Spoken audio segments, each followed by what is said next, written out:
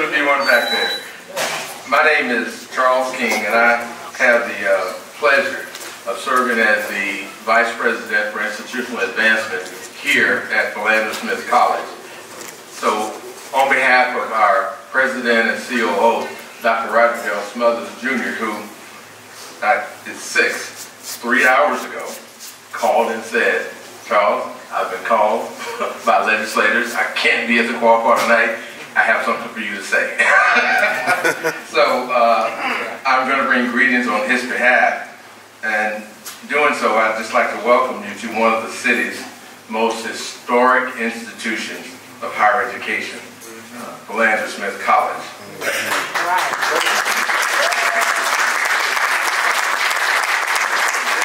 This year, we're celebrating our 145th anniversary. For 145 years, we've been a lighthouse of learning, not only in the greater Little Rock area, but across Arkansas and throughout the country. Our designation as a historically black college or university, or HBCU, in this nation. That's evidenced by a lot of people in this room that I know are alums of Philander College, and I see Reverend McAdoo there with his hands full and several others around the hall. And I'm going to take a moment that's not on my script and ask the Philander College alumni if you would please stand. All right.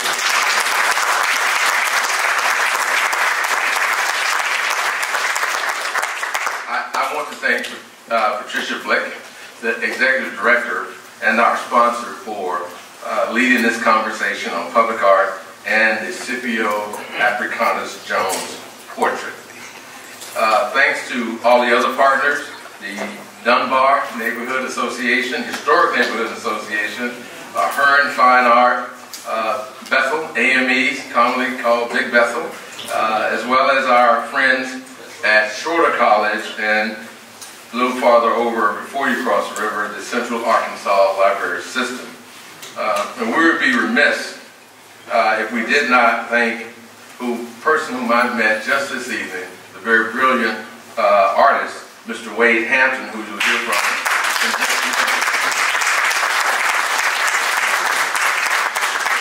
I had the opportunity to be reunion this evening with Attorney Gill. And thank you for your work to make the art installation possible.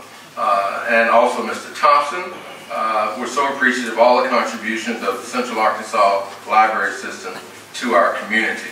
And just down from them on the front row is our former Congressman, Vic Snyder. Thank you, Vic, for joining us tonight.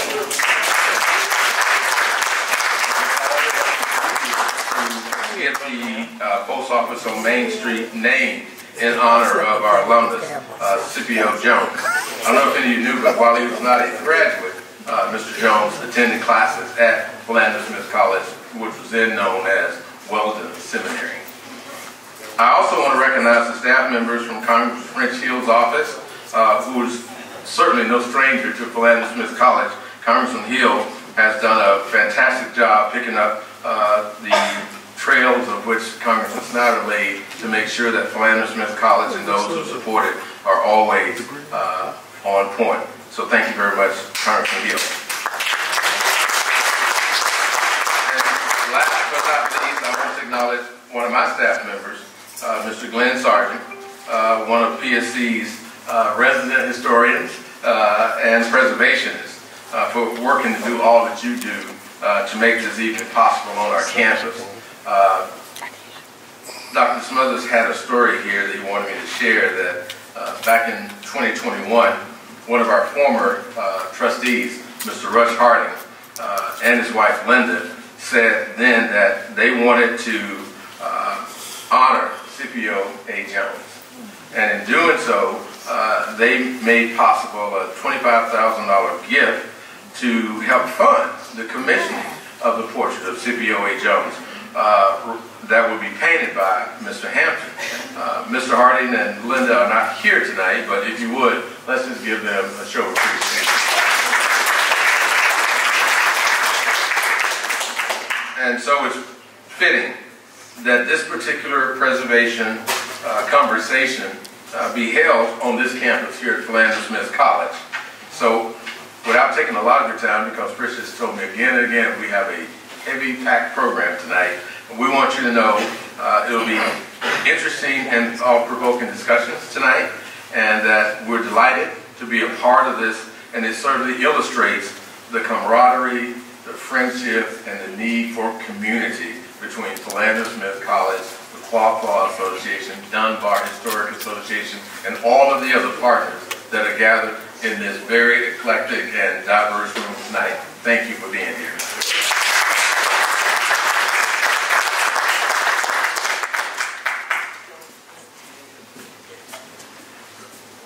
Thank you so much for your wonderful welcome. I'm going to do a little bit of fixing up here, moving us back to the beginning of our presentation. For those that I haven't met, I'm Patricia Blick, Executive Director of the QQA, and I am so pleased to have you here tonight. Many of you met my counterpart, my one and only colleague at the office, Shelley Stormo. She checked everybody in, or you can talk to her with our. And I also want to recognize several of my board members that are here tonight. The QQA's mission is to preserve Greater Little Rock's historic places, and we want to say all of Little Rock's historic places. So we are thrilled as well to be here tonight at this historically Black college and university. So please wave your arm when I call your name out. David Robinson is my president of the board of directors. He was serving wine in the eating area there. Ann Ballard Bryan is my vice president for education. Gina Silva, our treasurer, is, I know she's here, there she is. Richard Steinkamp also was helping with the wine. Callie Williams as well is here, and Chuck Clyatt on the other side of the room. So I encourage you to talk with myself, Shelley, or any of my board members if you have questions about the priorities of the Quapaw Quarter Association. Again, thank you very much. I'm sorry that President Smothers couldn't be here, but we did appreciate the wonderful remarks you presented, Mr. King. I wanted to also recognize a few other, I think, staff members that are here. Is Dr. Schamberger here, Chief of Staff? I think she was going to try to make it. And then absolutely, I want to thank Glenn Sargent as well. As I said when we came in, he probably wishes I didn't have his phone number because I called him a lot, and he was just so helpful and made this a wonderful evening tonight. And then again, I'm going to reinforce the partners for tonight's program. Angel Burt is here. She is the director of the Dunbar Historic Neighborhood Association. And I just want to let you know, we're collaborating on a couple of different things, but she's the one who made the connection, actually I think with Mr. King initially, to make this happen, and then we've just carried on through there. Garbo Hearn with Hearn Fine Art. He was our link to Mr. Hampton, frankly. When we talked about doing this, she set up the communication to make this happen. Shorter College is Paula Pumphrey here, the director of Community Outreach. I think she was going to try to make it tonight. And also Bethel AME as well, and then the Central Arkansas Library System. We're thrilled to have Colin with us on the panel tonight. And I also wanted to acknowledge the Arkansas Humanities Council. We got a grant from the Humanities Council, and quite literally that is what gave us the funds to bring Wade here tonight. So, as part of that, with money comes strings, and we have given everybody a post-event summary evaluation. So if you could complete that at the end and give it back to us, that helps us reconcile the public funds that we got for this program. So we would appreciate that. And again, we are a membership organization. If you're not a member of the QQA, you can join for as little as $35 a month. Go to quapaw.com and we can set you up or give Shelley a call. So just want to put that out there as well. It's a year. Sorry, well, $35 a month would be okay too. Yes. Minimum $35 a year, but if you want to be $35 a month, go for it. We would love that. We would absolutely love that. That's funny. I wanted to invite, before we start with the art part of this program, I wanted to invite former Congressman Vic Snyder up because he is the one who got the building named in honor of Scipio Africanus.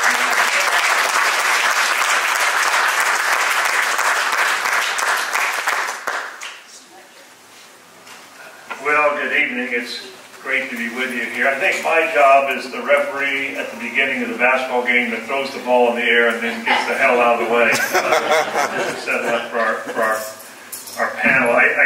When Garble called me a few weeks ago and asked me to do this, it was an easy decision for me to make because I always do what Garble says. But I just think it's great that the work that you all have done now through the decades as an organization. And I'm so appreciative. In fact, I'm appreciative of this many people being in this room tonight talking about these issues. I think it's a great organization. I don't remember when it was I first heard the name, Scipio Africanus Jones. I mean, it's an unusual name. You think you'd remember it. I don't remember when it was. It may have been when John Graves had his book out, I think in the late 80s, early 90s. He and I did a tour of the Mosaic Templars building before it was ever picked up to be remodeled. And then, of course, we had the fire. But somewhere along the line, I started learning about Scipio Jones. And then, of course, when Chris Stockman did his book about the Elaine massacre. But at some point, my staff and I, we decided that we would pursue naming a post office. So the first question was, well, which post office? And so I went to some historical types. I don't know who it was. Maybe the Butler Institute or somebody. Where Scipio Jones lived. Well, that rascal moved around quite a bit. So I had this list of addresses, and I drove around. One of them had been, I think, Wright Avenue was widened or something, and that one was torn down. I drove around. But of course, the one he's most associated with is the one that needs a lot of work right now, 1872 Cross. It was a beautiful home. It was actually built in 1928, so after the events, well after the events of the Elaine massacre, but he and his wife lived in there for a long time, and I think he actually passed away in that home. And that seemed the one that I ought to find the post office, closer to that, which is how we ended up with the post office on Main Street. So George Bush signed the bill, and then a few months later we had this really nice reception down there, just to name on the building, and there was a nice, there's still down there, a nice little plaque that names it. His granddaughter, Hazel Adams, was down from, I believe it was Chicago, and it was just a very wonderful event just to have this man recognized for his contributions to Arkansas under great adversity. And towards the end of the event, place had kind of cleared up. The post office bills don't get a lot of attention, so I stayed there until the last person left the post office. Well, the last person I talked to was the local postmaster, and I said something like, well, I suppose you're going to put up like a, got a nice plaque, but maybe a picture or something, because he's such a dapper man, such a dapper man, nice, there's some photographs of him. And the postmaster said, no, that wasn't in the bill. And that was the first time I learned, oh, wait a minute. We actually needed a line in there that said, there can be a painting or there can be a photograph. And so I guess that's a good point to pass the ball to the next team and the folks that worked with Congressman Hill to authorize the painting. But that's how that came about, which was the bill was just a very straight line. The facility of the United States Post Office Postal Service located at 1700 Main Street, Little Rock, Arkansas, shall be known and designated as the Scipio A. Jones Post Office Building, and there ought to be a painting there, but it didn't say that. Thank you all very much.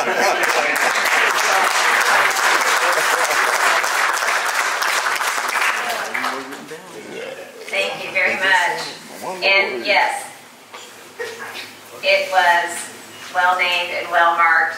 But it literally took yet another act of Congress, and so even though Congressman Hill couldn't be here, we do have two representatives from his staff here, AJ and Amelia Allard. Where are you two ladies? Way over there, so say hi to those ladies as well. And I also noticed we have our local representative here, Denise Innett. This is in her district. I know you've had a few crazy days at the Capitol, so we appreciate that you're here. Are you all out of session officially yet? Okay. Yes, ma'am. Okay. Have another glass of wine. There you go. So at this point, I'm really honored to introduce our three distinguished speakers tonight. Wade Hampton. Yes. Okay, here we go. Wade is an artist. Birthed within the state of mind forged by Native Americans, blues and folk music, 9 students, and evolved with an uptown mindset of concept, creation, and a make-it-happen attitude within the gateway to the world, Wade Hampton was provisioned with an inspiration that would lay claim to a unique journey of artistic declaration. Mr. Hampton is an accomplished visual artist, dance performer, choreographer, and instructor, showcasing artwork in museums, galleries, and colleges, and performing and teaching at world-renowned dance events and festivals. For more information, you may visit wadehampton.com, and if you want to know how to salsa, here we go. Colin Thompson. Colin has a studio art degree from the University of Arkansas at Little Rock and a master's in museum science from Texas Tech University in Lubbock, Texas. He has worked in the museum field in Colorado, Texas, New Mexico, Alabama, and as the art administrator of the Central Arkansas Library System for the last 13 years. Colin's oldest son recently graduated from Hendrix, and his younger son is enrolled at the University of the South in Sewanee, Tennessee, and he told me he is glad to be here. Thank you.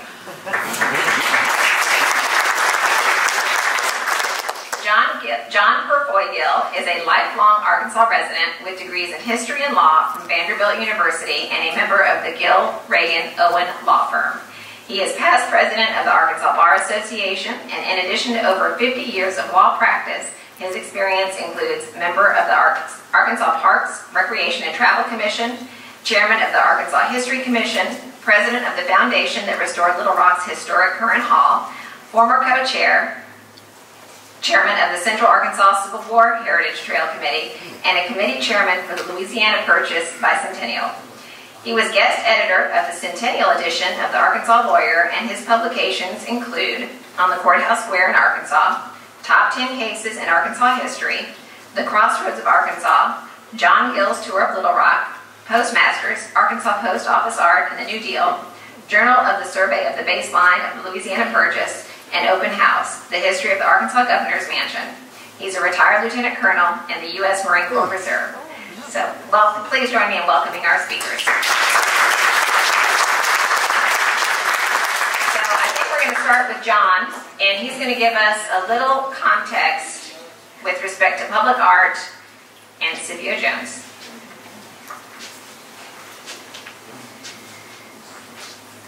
Thanks, Patricia. You knew it wore me out with all that. I'm going to try to pick up the pace now. I told Vic Snyder a few minutes ago, I said, Vic, you started all of this, and it's amazing what it takes to pull something like this off.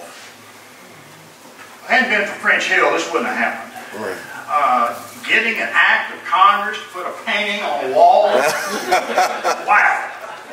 Great idea, but getting it instrumentally fixed was a chore. I had an awful lot of help doing this, and I have to say, well, that's all right. I just don't want to start something I can't finish. You're good. I need to spread out that much.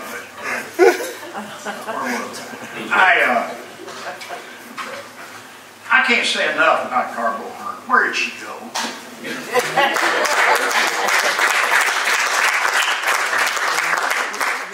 I've got a lot of heroes, but she's certainly one of them.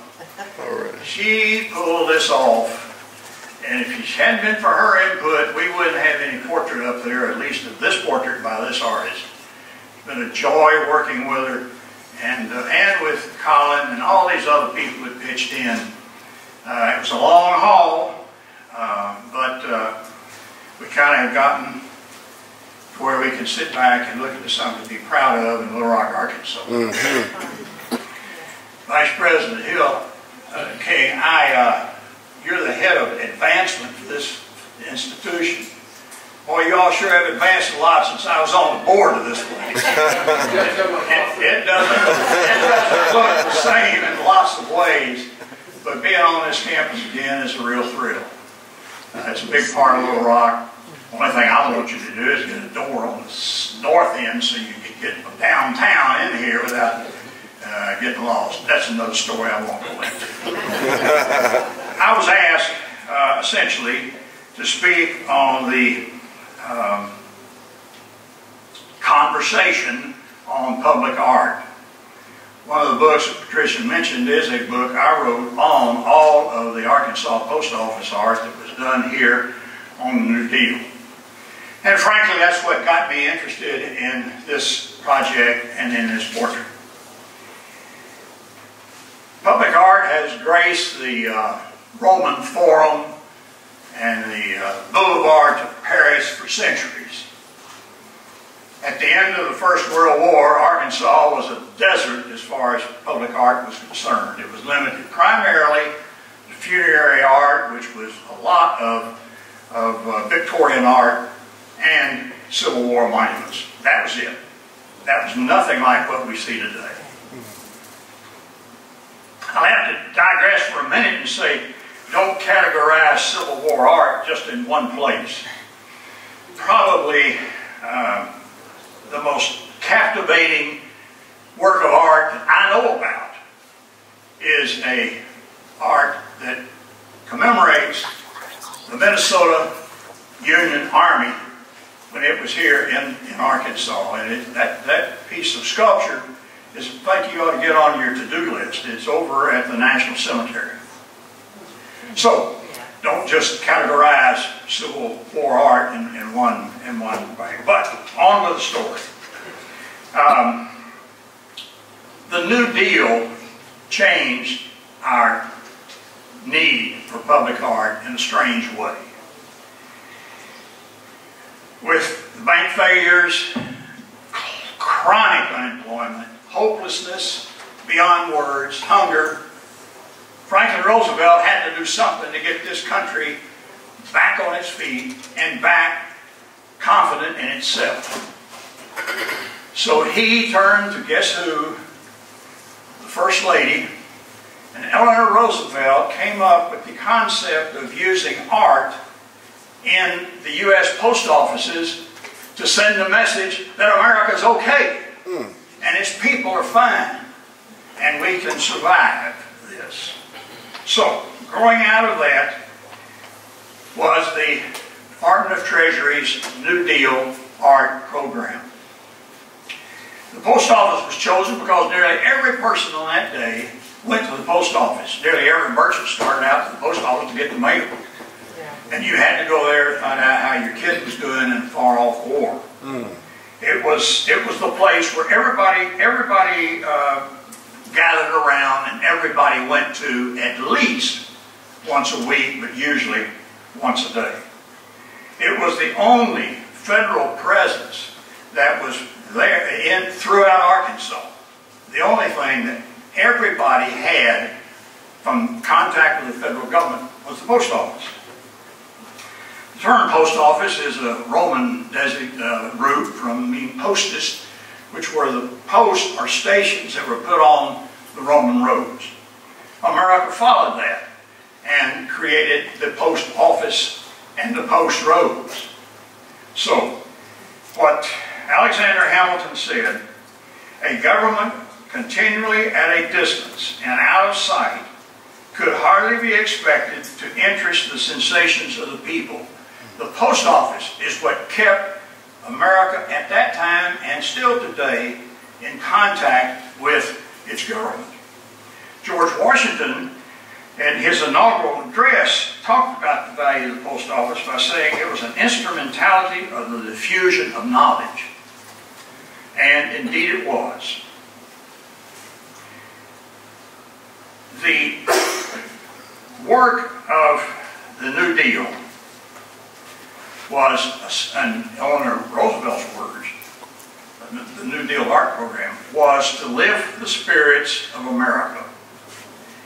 And that's what prompted this concept of a piece of art, a work of art, in this Little Rock post office.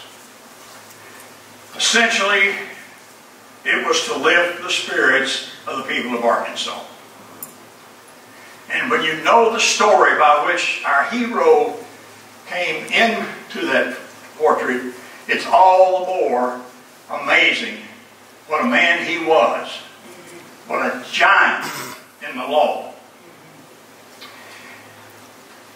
The work was managed by a fellow named Rowan in Washington, D.C. And feature this, you have a public art program managed by one man or a team of two in Washington, D.C. They set the tone. They counseled the artist. Everything that was done in the art from start to finish was managed by Washington, D.C. So don't talk about the government running things. They've been doing that for a long time. And what they did was really manage the way this turned out. The artist submitted a preliminary sketch to be of the proposed art, and the artists were selected nationwide. Only 2 artists from Arkansas did post office art in Arkansas. The rest of the people from, you name it, all over the place. Most of the artists had never been in Arkansas. And a lot of them got their information by going to the New York Public Library and looking up what it looked like, or animals, which featured a lot of them, or the rest of it. The concept was still that you could manage art. Now, Wade Hampton standing back here, and I'm sure it's going, how in God's name did you ever paint with somebody in Washington, D.C. telling you that you don't have your foot far enough into the picture, you need to change the stance of the subject? But that's how far the detail went. Eventually, it was erected. There were 21 pieces of, 21 works of art in Arkansas. 19 are still there. It's a great way to spend a day, or a month, or a week, is to see that art that's still hanging in either post offices or former post offices throughout the state of Arkansas. It's really difficult today, even though we've had some pretty rough times here in the last few months, weeks, and years, but it's still very difficult to understand the Great Depression. The whole concept of helplessness. Now, we didn't have that as much here recently. The government stepped in a little quicker and did some things. But the whole concept of being alone and being without food and being helpless is something that was entirely different for America. Most of the people were uneducated at that point, and most of them lost everything they had. My dad tells the story of driving from northern Oklahoma into Oklahoma City and losing everything he had in the car ride when the market crashed. I mean, that's kind of strong, folks. And it's hard to understand American life. And the concept was to turn to public art. And the government really, and this is the part I like particularly, created heroes out of ordinary people with the public art. There's a hero there that is commemorated in public art. It's the same concept that started back in the Depression. The government wanted a contemporary view of America in the post office so Americans would know it's going to get better and we're all right. And it worked. You'll have to say it worked. The art gave small town Arkansas a sense of identity and exposed Arkansasians to an image of themselves. One of the favorite stories that I found in researching this subject was for a fellow that had just seen the mural at Pocahontas. And he told the postmaster, well, so that is art. If I had known it was so pretty, I sure would have to try to see something before. But think about that, of what it did to create an interest in public art. So let's fast forward 100 years to the post office painting the Scipio Africanus Jones. It was created at a time of uncertainty. 2 years ago, 3 years ago. Definitely a time of uncertainty. It was created with the purpose of uplifting the spirits of the community of Little Rock, Arkansas. And letting people see themselves, or see people who are real, honest to God, living at the time heroes. And be able to touch, if you can't touch the portrait, but you can touch the likeness.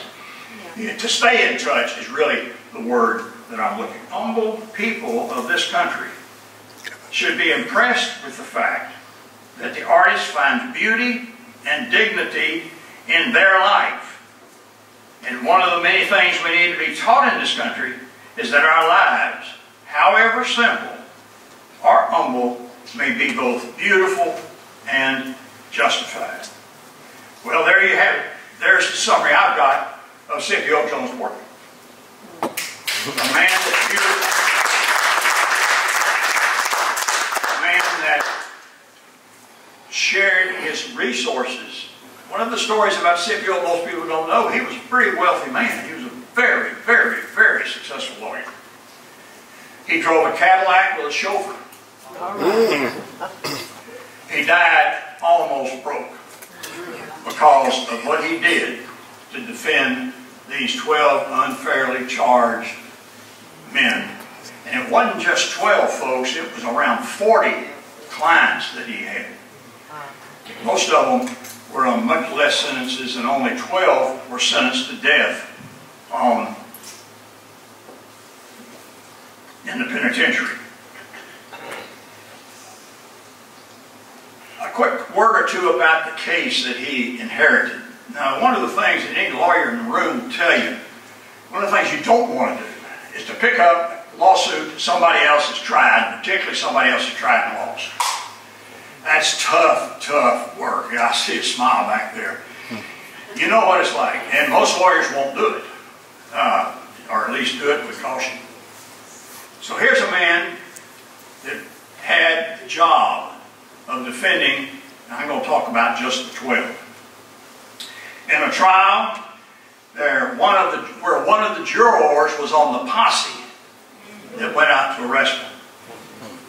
Where the defendants, every one of the defendants, met their defense counsel in the courtroom on the morning of trial for the first time.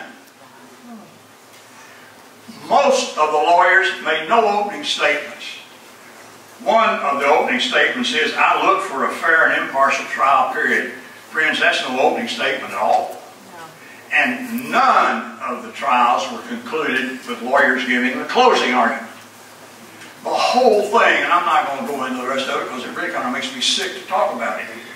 Having practiced law in this state for close to 6 decades, I don't like that history. It's a disgrace. And that's probably one of the reasons that we haven't brought this to the surface any sooner. It's so bad that you don't want anybody to know it. And you don't want anybody to know it happened in Arkansas. At least I didn't. So, the job was to find an artist who could capture this man and this element. His job was formidable. What I just said about what went wrong, you can say, well, I could beat that. No, you couldn't. The 14th Amendment to the Constitution of the United States said that no state shall deprive any person of their liberty or property without due process of law. That has been on the books, seems like forever. But the Supreme Court of the United States ignored it time and time and time and time again. It limited those words to a property right. And you couldn't deny somebody's property, a butcher shop, for example, in the slaughterhouse cases, you couldn't deny that right because it was a property right protected by the Constitution. The Supreme Court never stepped up and protected individuals under the Constitution. So, what did Scipio Jones do? Well, first of all, he had to overcome prejudice himself. And you'd be surprised where it came from. It came from the NAACP. They didn't like him. Here is a black lawyer in Little Rock, Arkansas, and we want a big-time lawyer. We want a big-time lawyer. And friends, I've been down that road a time or two. And people say, oh, well, we got to get a New York lawyer for this. Well, usually they wish they hadn't. In this case, he was asked really to step down by the general counsel of the NAACP.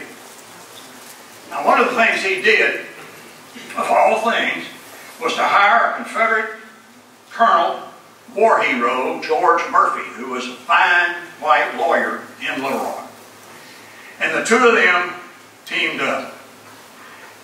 Even though the powers that be and the NAACP was paying part of these expenses, that didn't want him doing it, they said, well, we'll run it, we're here, we'll do it. And they divided the work. Jones interviewed the witnesses, reviewed the trial records, and wrote the briefs and put an asterisk around wrote the briefs, because that's why the law got changed. I've been in a lot of oral arguments. Let me tell you, friends, it's what you wrote in the brief that's going to make the difference. You can look grand and stand up there and wave your hands, but the oral argument doesn't begin to compare with writing the brief and the petition. He did the lion's share of the legal work. Murphy was to speak to the press and be lead counsel. I don't have time to really divide how this thing went down. But it went down in large part because Scipio Jones was one hell of a lawyer. Real quickly, he looked at the appeal and what were called the ware defendants. That was 6 of these 12. And lo and behold, the jury verdict wasn't up to the law. It violated the law, so we got a new trial. Now, that wasn't a great victory because you have to go back to Helena, back to the white mob, back to the stacked deck, and try it again. But he did. I've always said that Scipio Jones is my hero because he'd walk into the jaws of hell for a client, and that's the lawyer's most important job. And he did it beautifully. He actually was able to get 2 white witnesses that had testified at the first trial to admit that they not... The testimony in the first trial was there were no beatings. Nobody got beaten. They admitted that witnesses were beaten to testify. Some of the defendants were beaten. And he got them, 2 of them, to change their testimony. And that was the linchpin that eventually freed these ware defendants. Wow. And he was so smart. The prosecutor wanted to keep trying, wanted to try that case, but he kept putting it off because he couldn't find anybody to turn it around on what these witnesses had said. So every time it came time for trial, the prosecutor would say, I want a continuance. Now you have to be a lawyer to fully understand this or appreciate this, but Scipio Jones did not say, I object. He said, we're ready for trial. Yeah. If he had said, I object, they would have to have a hearing and probably would end up having a trial. But he did that so many times that under the law, if you don't put them to court, if you don't try them, they've been in jail for over 2 years, they're free. And he freed those 6 on that. 6. The other 6 were freed because of what Jones did in writing the law, writing the briefs that changed the law in America forever, saying that the federal court system could review on what's called habeas corpus any state criminal case. That is so huge that it turned American jurisprudence completely on its ear. It's a concept that is so common now, everybody knows about it, but it wasn't very common then. Well, these defendants were ultimately all set free. As Eleanor Roosevelt said, art can lift the spirits of America. And when I see that painting that Wade did, it lifts my spirits. I hope it'll lift yours. I appreciate you letting me say, I warned Patricia this wasn't going to be a quick fix because this is stuff, but I appreciate your patience. All right.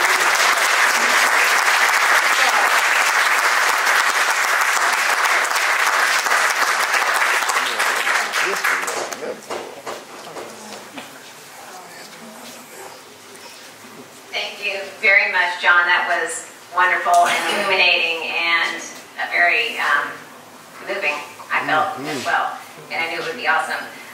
So I'm going to bring up now Wade Hampton, and he's probably going to do a little bit of a tag team with Colin to talk about the process, the challenges, the solutions, and I'll turn it on to you. Okay, cool. Thank you, everyone.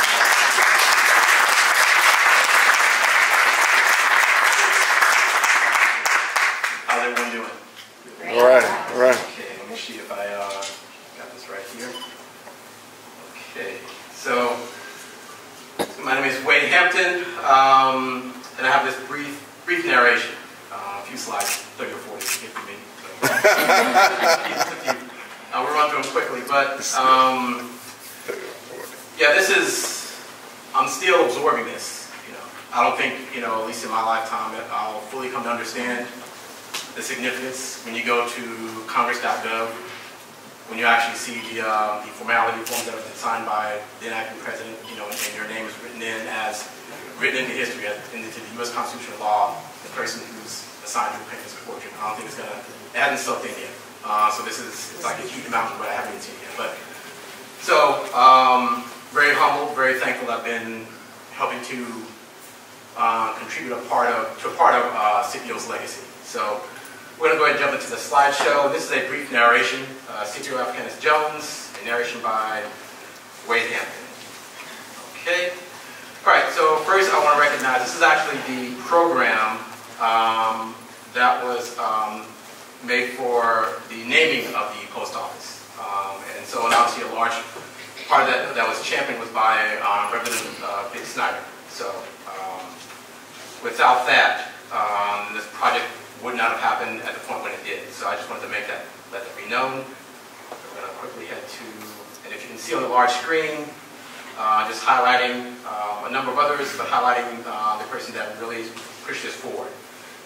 So that was 2007. It was renamed in Scipio A. Jones Post Office Station. And this is a picture that I took. It was back in 2017. I think it was early summer or late spring. Actually, Barbara had called me before I was out west. And when I made it back in town, she was like, "Let's take a little field trip. I want you to see something. I want you to look at this wall." So, I'm like, okay, blank wall, okay. But I can make something out of that. So we went down to, this is literally when I got out of her car, and I think on the surface, yeah, so what? I'm a parent, people have heard that I dance, so, but the primary thing is that I see myself as documenting my path, what's my journey. It just happens to be, I can write in this form, this visual art form, or I can write in this sort of moving content form. But I'm always seeing compositions, I'm always seeing colors. Some people think I'm strange and crazy, but I'm always just snapping, documenting, and so I just captioned this when I first got out of our car, and I just had it in the back of my head since then. So we walked in, and if those of you remember this before, the wall was pretty much blank. I don't know, I can't recall if anything else was there prior, but this was when I walked in, we walked in that morning, that late morning. And so obviously, Governor Hearn had briefed me on the project earlier over the phone, and in person that there was an attorney that was looking to have a portrait, an artwork put together for the post office. So we're going to go through a process of selecting. And so later on that year, end of 2017, December, we had a meeting at powwow. And well, yeah, going back to, of course, it's the man, Scipio Africanus Jones. It's the man, the myth, the legend. And so this is actually the image that after a large amount of research of trying to figure out what this person looked like, trying to culminate, his whole figure, his whole body, his personality. This was the primary image that stayed in my mind. So we're going to flip on to the next. And as these were represented as the Elaine 12. And so I just want to read their names out if you don't mind. So obviously these were the men that were on trial, but obviously they represent a number of others that were in that town that day or those few weeks. We have Ed Hicks, Ed Coleman, Ed Ware, Frank Moore, Paul Hall, Albert Giles, Joe Knox, Frank Hicks, Joe Fox, Alfred Banks Jr., John Martin, and William Wardlow.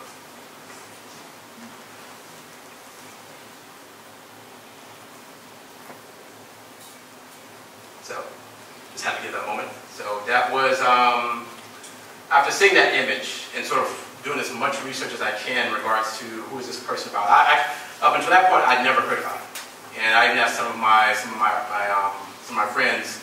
I even found out even within Elaine, even within the then town of Hoopsburg, even within the Dunbar district, there were people that were not even aware of this whole moment that took place. So I was like, it's so many moments, and this happens to be one of them. A huge one. As John Gill reflected back to the 14th Amendment, how that applied to that point and how we hear about that today, the due process of law. So so these images I captured in mind. I compiled a lot of images, did a lot of research, we're going to move on. So this is what I presented that day. And I think when I presented this on my tablet, and myself, Garbo, and John Gill were all sitting down at a Pyramid bookstore, and this is the image that I fashioned. And that piece is actually one of my other pieces, which is actually hanging at the Sarasota Casino in Pine Bluff. That is a life-size portrait of yours truly. So, but I use that to sort of emphasize the layout of what this piece could be, what it could look like. So, superimpose onto the photograph of the post office, this is what we may have. So, and it turned out we all sort of agreed on this, and we went along to the next step. And the next phase, this is the sketch. And actually I have the actual sketch right here. And this is an 18 by 24 piece. Some of you may be able to see it on the screen, but I also wanted to get the actual piece here. This is a real tangible, this is a live piece here. And obviously what most of my work is known for is society portraiture. Some of you may be aware of these painters: John Seymour Sargent, Edgar Degas, go back a few years to Diego Velázquez, a few more years back to Rembrandt. Those are my four. Those are like my Mount Rushmore. Then there are a number of others, you know, within that. There's Frank Duvenet, a number of impressions painters, a number of drawers. Those are the guys that I look at in regards to how can I perfect my craft as a technician, as an architect, as a draftsman, you know, to paint. So, so that primarily my work was in a traditional portraiture sense. But with this piece, once Garbo had briefed me on more information on this piece, I almost instinctively had a thought in my mind. It's like, okay, there was a massacre, there was a call to trial, and there was a decision. So I wanted to capture that moment after the decision was made. So how do you capture that moment? I wasn't quite sure. These things popped in my head. So I was thinking, okay, I wanted to hold the full figure, and I wanted him walking. I wanted him maybe sort of outdoors if you step out and sort of take a breath. And I wanted to relate back to, you know, the case. That means we have this building symbolizing the courthouse. And so this is actually done in a very sort of illustrative manner. A little bit more of a storytelling. Slightly off that from the traditional portrait style, but we have Scipio sort of walking down the stairs, and it's just after the decision. And so I'm going to go ahead, you can sort of go back and forth to the sketch there, and the slides as we go forward. And I want to, so this piece, this watercolor sketch was presented to, was done in completion. It was presented to Garbo, John Gill, and also to Colin Thompson. And we all pretty much came to an agreement. Okay, I think we may be able to move forward and see what might be able to happen. And so from that point, I think Attorney John Gill had presented to French Hill's team. And so from that stage, it was, I think he started the commencing proposal on, it was June of 2019. And from that point, you know, over the next few years, there was a process of this had to be passed through the House, this had to be passed through the Senate. And there was a lot of empty, you know, in my mind, like sort of empty space in there as Garbo and I would sort of reconvene on various projects and sort of mentioned. Yeah, it's still in progress, as I remember John Gill and Garbo would sort of be in touch and sort of touch bases every now and then. So over a few years, passed through the House, passed through the Senate, and as of December 3rd, 2020, this bill proposal was passed into an official U.S. law, which is the U.S. Bill H.R. 3317, Public Law 116-198. So you can look it up, and it's all there. And I'm going to click on to the next piece. And so this is actually the formality. Once after the program, you can see it, but this is actually a formality that was signed by then acting President Trump, who signed it into an official U.S. law. So, yes, and so it states, it pretty much allows for the postmaster to give permission for an artwork to display, that being the work painted by the artist Wade Hampton. So now we're going to move to the, so yes, that's on a sheet of paper, that's signed by the then acting president. But if you, once again, if you go to the conference.gov, and you can go to it later tonight, this weekend, and you can read all of it in detail, the steps in the process and everything. And there, at the bottom, is yours truly, that name right there. So, yeah, so now we're going to fast forward slightly. So once that was pretty much signed and approved, then we could sort of kick it into the next phase. And so we're going to fast forward to Yeah, that's that guy in the studio on the dance floor. And there I am sort of measuring out the canvas roll, the primed canvas, and I'm going to quickly sort of go through the process. So a number of artists, they'll commission they'll contract others to sort of construct their canvases. You know, I wanted to be, as much as I could, I wanted to be a part of this process. You know, this is not traditionally what a painter would do, but I'm a little bit more tangible. I like to get more involved, and so my thing was I want to feel this canvas. I wanted to, besides researching the story, I want to sort of involve myself into as much of the process as possible. So, stretching a canvas. For those of you that may have any familiarity with visual artwork, stretching a small canvas, you have a life-size piece. It's not for the faint of heart. So we're going to move forward, and so then we skip forward, and that's me in my studio, standing on the podium, and there I am toning the canvas. It stands tall at 7.5 feet tall by 6.5 feet wide. It is a life-size piece. You can go to the post office in your leisure, and Scipio, I believe he measured at 5 feet, maybe 3 or 4 inches, so it's roughly pretty much close to proportionate size. So we're going to click forward, and there we have, you can see the sketch towards the upper left, watercolor sketch and multimedia sketch next to the actual painting. And so I use that as reference. I use some other drawings that I'd done, other research, and I was going back and forth. And so all this was done, the sketching, yeah, it was all done freehand, believe it or not. So, which even with artists is like, wow, you did that freehand. But it's just a matter of how you want to perfect your craft, your skill, your passion. And so as we move forward, there is the canvas with some paint on it, being covered up. And as we move forward, there's a little bit more. Okay, and now you can sort of see it in relation to the sketch right there, and in the studio. And this is a whole other thing. Within this large piece, within this small studio, was a whole other story within the story. So that was something else. And so now we're going to move forward to some of the details. And so this is pretty much in its near completed stage, and we have a detail of the umbrella. Why was he holding an umbrella? An umbrella besides, you know, it was a sunny day. Why even use it? Why even have it? These are all symbolic pieces, as it symbolizes a form of protection and coverage. And so as we move forward, there is the briefcase symbolizing everything that eventually led to the freeing of those sharecroppers. So, and as we move forward to the timepiece. So, and there was, I showed that this is part of the attire of that period. And so I wanted to have that timepiece strike 3 o'clock. That, in a sense, felt to me like, okay, it's the afternoon. It's pretty much after the day's cases have closed. Yeah. And it's also just a sense of, it's within so many connotations and religious connotations, it's 3 p.m., you know. So I felt that was a strong piece of this narration. And so we're going to move forward. And there we have the scales, the justice of law. And so if there's anything that was sort of carry it through, what type of building was he walking out of, I felt as small as that was, which is just next to the door, that it really provided symbolism. Hey, this is the courthouse. So I wanted to provide a little bit of indication, but not too much. And then we go to why am I zeroing in on the fencing? Well, because this is, you know, a large part of the research where I'm still sort of curious about. So I was curious, you know, I don't know anyone, you know, that has the name Scipio Africanus Jones, you know, Scipio Africanus. So I did a little bit of research, not much, and it finds out he was named after Scipio Africanus, the Roman general.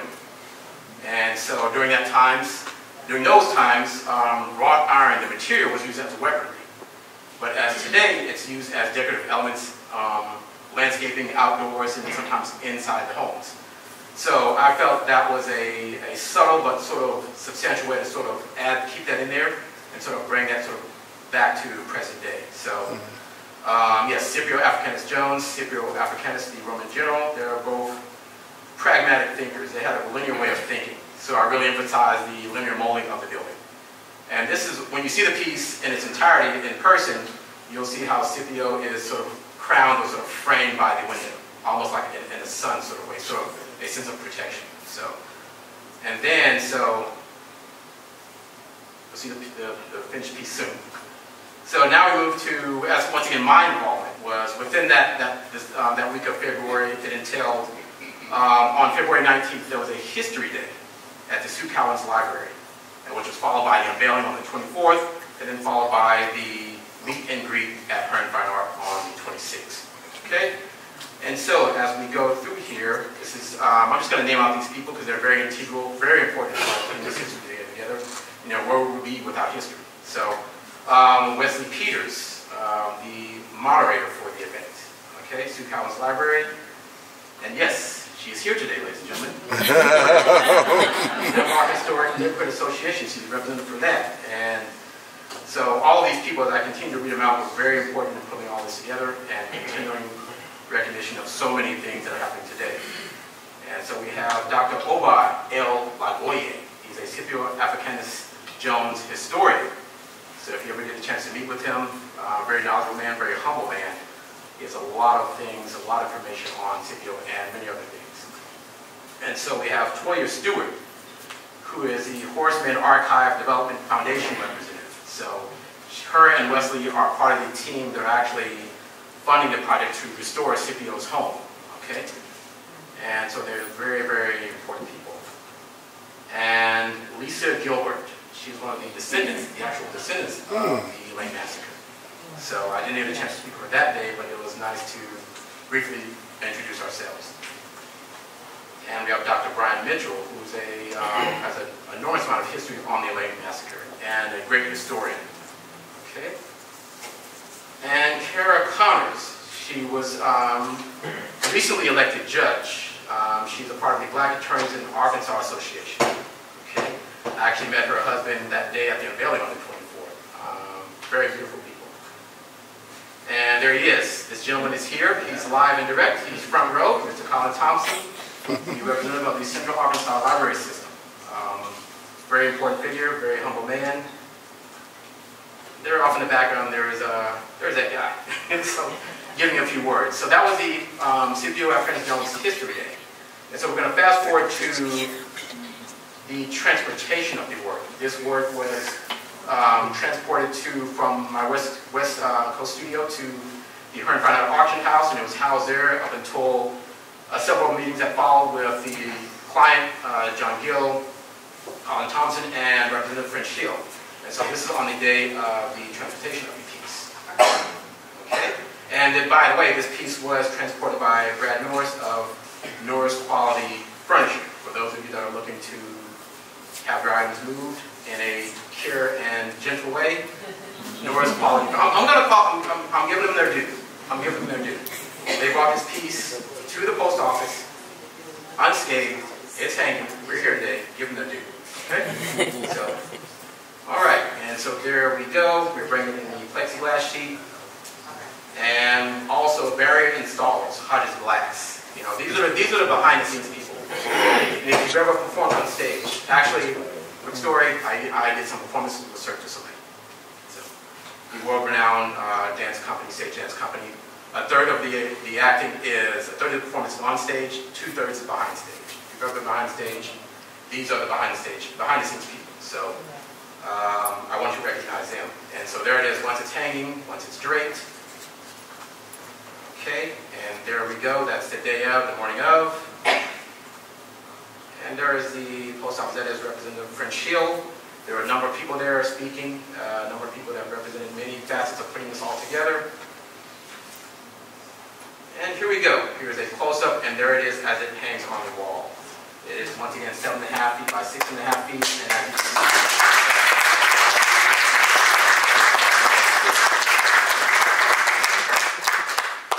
once again, this is within society portrait, within art terms, grand manner style, life-size portraiture. And so once you see this, once you walk in, you literally get pulled into. You almost want to walk up the stairs into it. You want to go, where is he walking to? He's actually walking, he's going down the stairs, the decision was made, and he's turning to his right, walking west. This is the whole thing about, well, let's go to the lobby, and then there's a hallway that goes down to the P.O. boxes. So it has this sort of reality play. For those of you that are aware of Diego Velázquez, his piece, Las Meninas, which is at the Prado Museum in Spain, it deals with different realities, different mirrors, different hallways, and things like that. So all of these things sort of come back to play.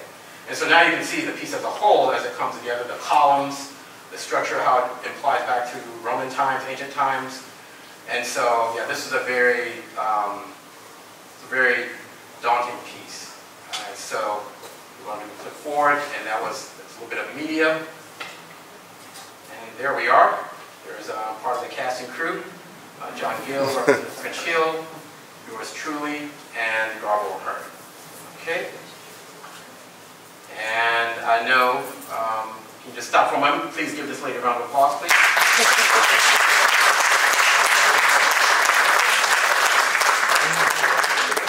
Current Fine Art. It's not just a gallery. It's not just a bookstore. It's not just a frame shop. They're each one within our own, but they're all together. There are so many things that take place there. There are interviews. There are preservation talks. There are so many things that I've crossed paths. Actually, that's where I met Angela Bird first. So it's an institution within its own right. Yes. Right at the corner of Wright and Chester. So yes. if you have not been there, please go pick up a book. Go buy a painting. So go get it framed. So Garble Hearn of Current Fine Art. This lady has been a very important figure within, not only within art and art history, but she has her place. This institution has its place. So thank you, Garble. So.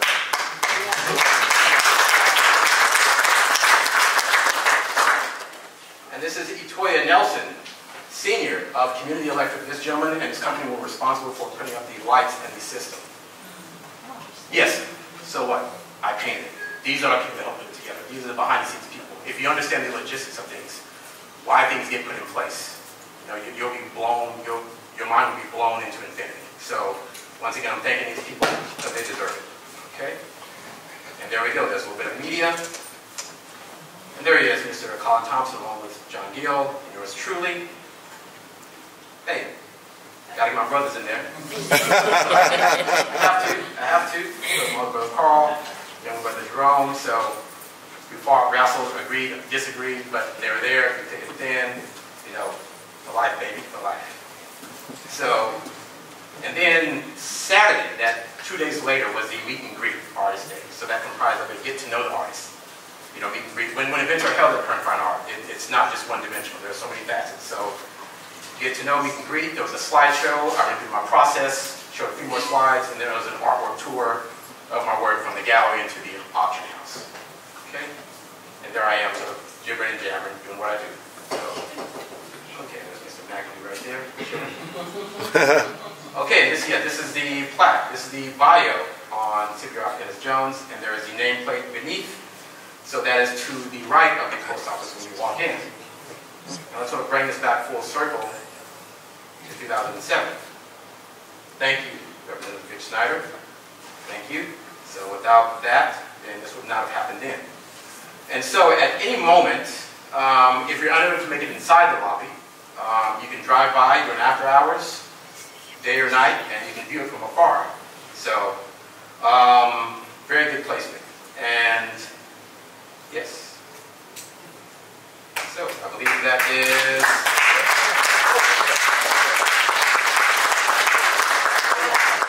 This is blank screen. Yes, sorry, Patricia. Okay, so this is throughout this process. Once again, I've mentioned that I just happen to paint. Some of you've heard that I just happen to dance, but it's I've been documenting my path, whether it's a smartphone, whether it's mirrorless cameras now. So within that, this was a year and a half years ago. So when we were deep into that current stage of the world, what was happening, I didn't want to allow anyone into my studio, so I invested in some equipment and I started documenting the whole process from stretching the canvas to putting the canvas together to painting the canvas. And so within that, I was like, let me just document, let me just get it on film. So with all that compiled, and as I learned more and more about who this person is and what happened, what took place in American history, and just met so many people, I thought at some point, somehow, I've got to compile this into some type of documentary. So at least more so, obviously, with the focus of being from the painter's point of perspective, but compiling everything together. So here's a preview of what's to come. Okay? So I'm going to go ahead and let this play. Actually, hopefully I have the volume up. I don't know if the volume's up enough.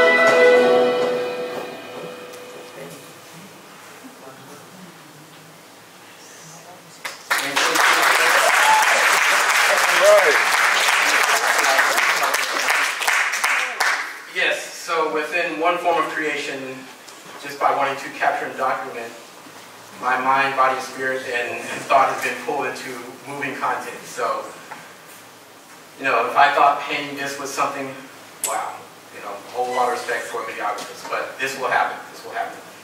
And so, as we segue, someone, Patricia had mentioned, had given a little brief synopsis of my bio.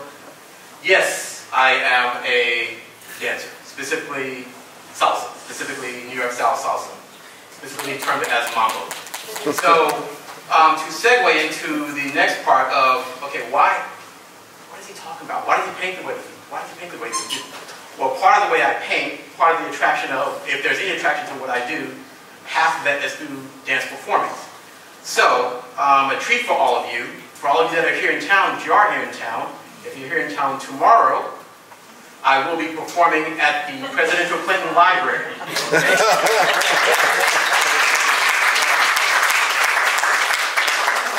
great as that painting, as it's been talked about, as you may appear to appreciate it, it's a whole other facet to see the person who executed that actually performing on the dance stage. This event, Arkansas United, for those of you who have not heard of this organization, they're an immigrant resource and advocacy group. They're based in Springdale, Arkansas. They have an office in Little Rock, Arkansas. And so tomorrow they are celebrating their 10-year anniversary. Yep. All right. 10 years and going strong, 10 years and 10,000 more. And they're celebrating it at the Presidential Clinton Library. The executive director is actually here live in person. And so for those of you that are interested in attending, that are interested in sort of seeing, can this guy dance? Can he move a foot or not?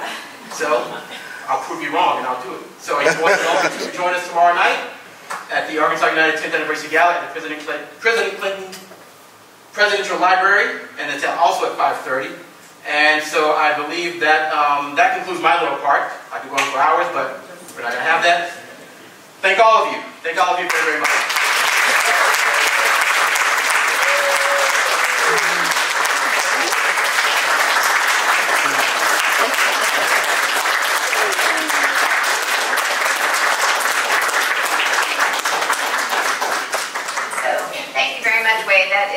It's really amazing just how emotional it is to do something like this. I'm not artistic, so I could never imagine it. But I thought I'd have you stay up here as we have Colin come up and talk about sort of your collaboration to actually make this happen. And one question I had, I know it's not Q&A time, but yeah, we gotta wrap it here quickly. But did you move ahead with it before the bill was passed, or no? You waited until the bill was passed? Of course. Okay. Of course. No way. Come on up, Colin, for your concluding comments and thoughts. Hi, my name is Colin Thompson. I'm with the Central Art the Library System. I'm the art administrator. And I want to thank Quapaw Quarter Association. I want to thank everybody for coming out tonight. What a project. It's an amazing project. And I have an amazing job as administrator for the art program for the library system, where I get to work with artists, gallery owners, historians, and participate in a project that brings together history, art, and the community. So it's really, I consider myself very, very lucky, and I'm very grateful that there's so many people who've come out to talk to us tonight and listen to Wade. Thank you. Thank you very much. Thank you very much. It was great being able to work with you, John and Garbo, and also we share like a like-minded of going through this process, you know, just some sensibilities of art. So, and also some of our appreciation of certain artists. So, this project was something. And it is good when you're talking with an artist and you can both understand the structure of the painting. You don't have to get out a book and explain a lot of stuff. Or you can talk about colors, you can talk about texture, you can talk about the design, composition. And so I think we both were on the same page. Yeah. And that made things easier for moving the design process through. Because while all this was going on, it's in the middle of COVID, it was also very cold. As I remember when we were installing the painting and installing the plexiglass. Yeah. And there's always the usual tie-ups with materials, people's time. That's always, and Wade was back and forth, dancing ranching in New York, working in Las Vegas. I mean, Mr. Hampton's a very busy man, so. But you did it. You did it. You did it.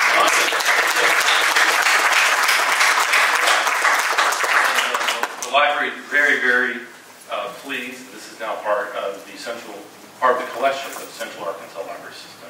So I would invite everyone to go down to the post office and take a look at that. All right.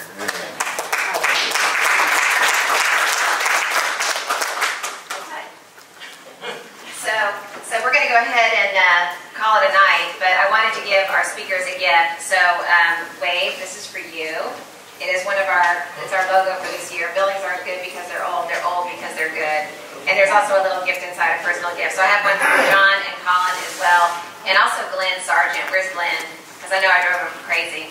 So I have one for him too. So thank you all very much for coming. Next month's preservation conversation is going to be on chimney safety, a little more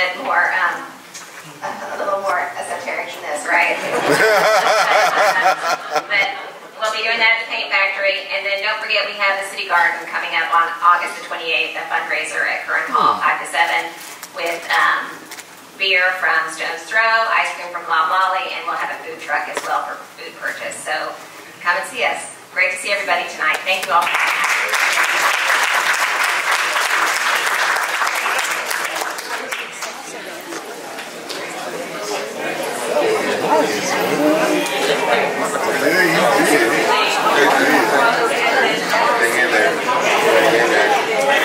Ladies and gentlemen, may I have your attention briefly? This Saturday at Kern Fine Art, just 5 minutes away, 1001, okay, Wright Avenue, Kern Fine Art. There is an exhibit of my works, of the gallery's work. I will be there for the meet and greet. For those of you that are interested in sort of getting a little bit more information about my work, about the gallery, about the bookstore, this coming Saturday. It's a few days away, 2 days away. So see all of you Saturday at Kern Fine Arts. Thank you.